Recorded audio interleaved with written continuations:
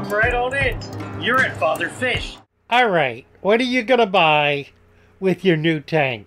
I'm going to tell you a few things you need and some other things you really don't need.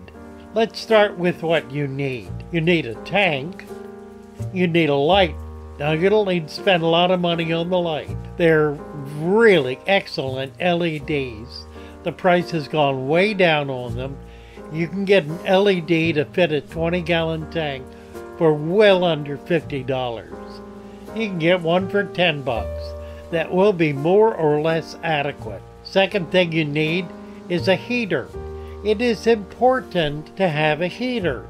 You need to be able to keep your tank at a stable temperature, 78 to 82 degrees. That will keep the fish from getting sick. Number 3 is a filter. Now I recommend an air pump with a sponge filter. It's simple, it's effective, they don't break down, it'll last for years, and it's inexpensive. The other item I strongly recommend you have for your new tank is sand. Not gravel, but sand. Sand provides a wealth of beneficial options that gravel simply does not provide.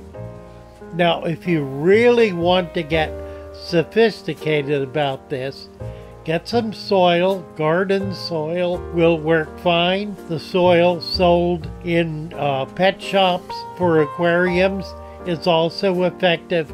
Put 1 inch of that soil in your tank and cap it, that is, top it with 2 inches of sand.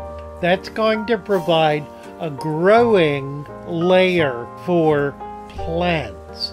And that's the next thing you need in your tank is living plants. If you set up the substrate, the sand and the dirt as I described, then the plants will be able to begin thriving right away. Very well. What do you not buy for your new aquarium? Number 1, you do not buy anything that customizes the water. The only single thing you need to worry about is whether there are chloramines in your municipal water supply. You need to call them up and find out. If there are, it must be treated. The very best treatment, the easiest, the simplest, is sodium thiosulfate. That is the active ingredient in water treatment products. Read the label. Sodium thiosulfate. If it is on the label and in the chemical and you have chloramines, buy it. What it will do is it will break the bond that exists between chlorine and ammonia. It will get rid of the chlorine. It will allow the ammonia to remain free. By having plants in your tank, that ammonia will be taken up. The next item not to buy is any kind of medication. It's frankly a waste of money unless you know exactly what you're treating for. Buying a medication in the expectation that you may need it because the fish might get sick does not compute. You need to know what the sickness is before you know what to medicate it with. So don't buy medications on the off chance that you might have a problem. The likelihood is that after treating, you're still going to have the problem. Number 3, do not buy plastic plants. Plastic plants deteriorate as they are a petroleum product. They will break down. It takes a while, about a year. But when they begin to break down, they will foul the water. Don't buy them. Don't put them in your tank. Number 4, gravel. Gravel is the enemy of a healthy tank. I know it's cheap. I know it's commonly available. I know every store out there wants to sell you gravel. Don't buy it. It guarantees sick fish. It creates a septic system, a cesspool in the bottom of your tank that fouls everything that comes into it and releases that into the water column.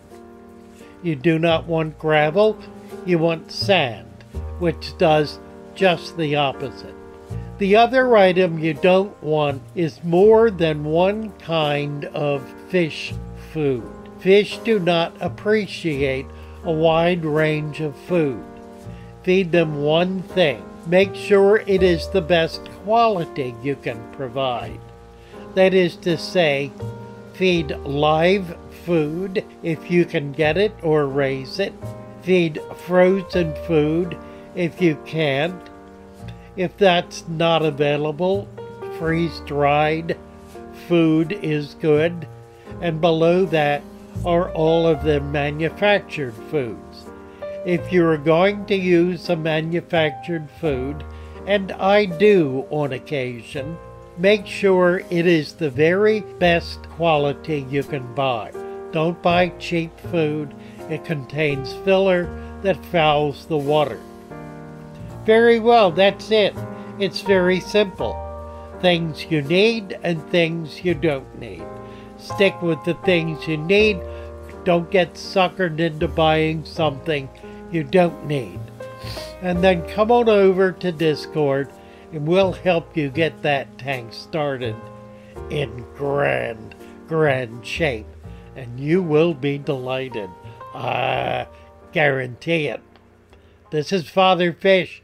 Come on back, learn more, and grow with us. Bye for now.